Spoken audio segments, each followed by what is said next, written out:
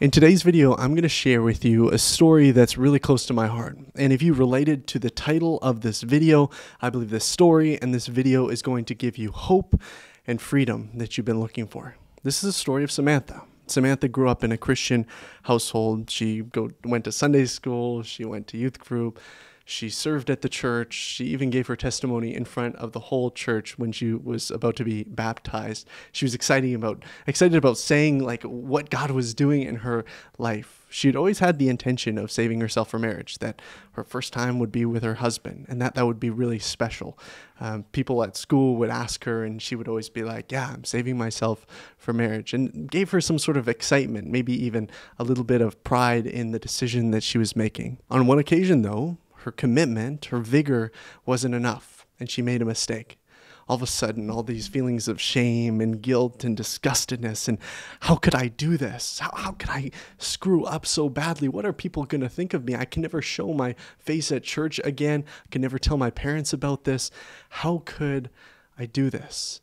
And all these thoughts, these messages of youth conferences she went to years ago, of a piece of paper being passed around and the leader saying, pass it around, everyone kind of crumple it up a little bit and get it back to the front.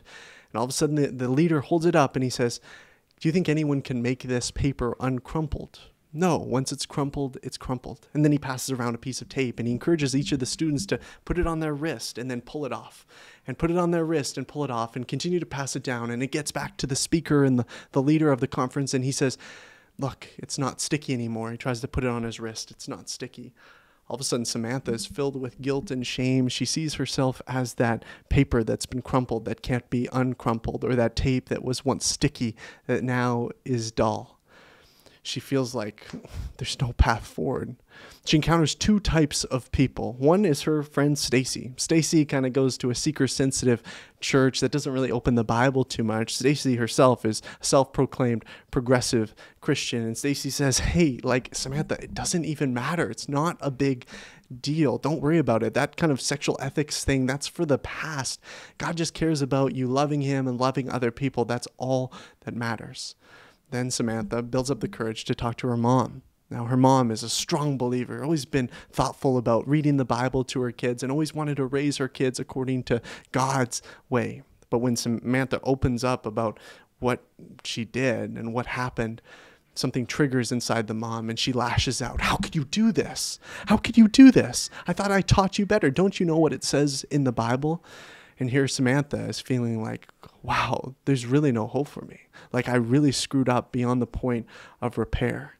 Now here's the thing. I believe Satan is working through both these individuals. Stacy says, hey, there's no problem. Doesn't matter. Don't worry about it. Keep living the way you want to. That's a message of the devil. That's a message of the evil one, that we can continue to live the way we want to and there's no consequences. There's no ramifications. But also he's speaking through her mom in that there's no redemption. There's no path out. There's no hope. There's no path of new life. That's not true either. I believe Jesus says something very different to us, and he illustrates it in one of the Bible passages and stories of him we read. He meets this woman. He actually kind of sees this crowd forming, and it's all these religious leaders, and they're crowded around a woman who was caught in adultery. Now he cramps through the crowd, and he says, if any of you haven't sinned, then cast the first stone. And all of a sudden, one by one, they depart. They leave. And this woman is left there, vulnerable, anxiety-filled, shame-filled. And Jesus says, go and sin no more. You see what's happening here. Jesus cast away those who would cast condemnation, and yet he called her to something different. He called her to repentance, to turn away from her lifestyle, to go and sin no more. The truth is, the devil will try to convince you that there's no hope, that all is lost. And he'll feed into that. He'll feed into those feelings of shame, of guilt, of I'm so disgusting. And also feed into those feelings of, I guess this is who I am. I guess this is my path now. I guess I don't care about all those rules in the Bible anymore because I can't measure up to them anyway. He wants to use those things to control you, to lead you down this path of hopelessness, of numbness. Listen, friend. There is hope for you. All is not lost. All those people that tried to say that there's no hope, that you're too far gone, or even those voices in your head that tell you that, That's not God. That's not God at all. Since when is God saying to people, you're too far gone from me. You're too far gone from my love. I can't save you. I can't love you. You're not mine anymore. No. Like, friend, think of the prodigal son. He comes back and he wants to submit himself as a slave after he blew all that the father had given him. And the father welcomes him back with celebration. My son has returned. And while other people might look at you, like the older son in that story, and say, but I've been working in the field this whole time. Why does he get a party? He doesn't deserve it. The father looks at you and he rejoices that you've returned home. The father looks at you and he rejoices that you've come back. Shame wants to tell you that there's no way out. There's no way out. Jesus wants to tell you that he is the way out. Satan will say, hey, there's no path. This pit that you're in, it's just, you can't get out. And the second you get out, you just look disgusting.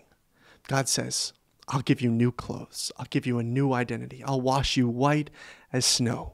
That's my promise to you. Hey guys, I just want to pop in real quick to let you know about Covenant Eyes. I know a lot of us struggle with online lust, right? Maybe there's some addiction there. There's things that are going unconfessed there. You want an accountability partner? Well, here is how we can do it. Is if you sign up for Covenant Eyes, it's 30 days free.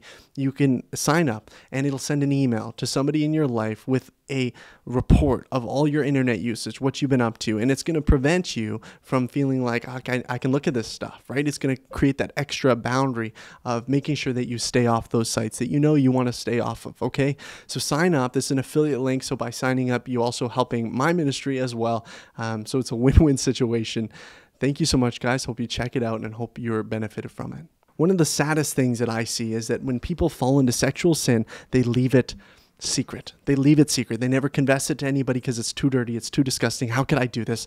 And they suppress it, and maybe they continue in that cycle, or they just have this deep anxiety about the sin that they've committed and they keep it suppressed. Sin never does good when it's suppressed like that. It never does well. It's never going to help you to have a wound or a sin that goes untreated. Look, you need to deal with that, friend.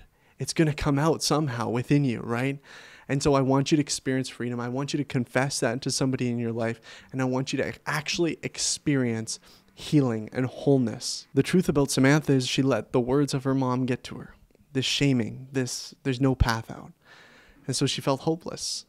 So she basically just continued on that path. She felt like there's no way out of this.